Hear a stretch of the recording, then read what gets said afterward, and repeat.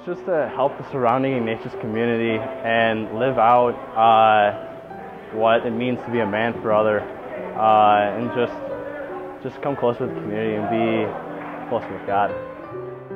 Really, it's part of our mission as part of the school to, really, have care and concern for the poor in our community.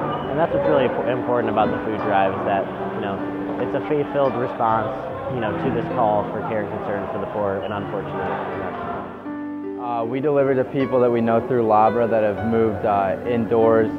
There were 5 deliveries, and so these people are indoors, but they don't have all the food that they usually need, so we threw them baskets and gave them stuff to eat. And the last person we went to, there was about 5 people living in the house, and they were all really grateful because they said they hadn't had real butter in a while and they hadn't had paper towels in a while. So it meant a lot to all these people we were delivering to. It's a stop, it's a moment that we can, a day that we can use to take a moment to ourselves and for ourselves, and spend it in a form of prayer that we don't usually get to spend time in. It doesn't really take much to walk in and give them some food, but when we come in with that basket and talk with them, it means a lot more to them than the effort that it takes for us to do it.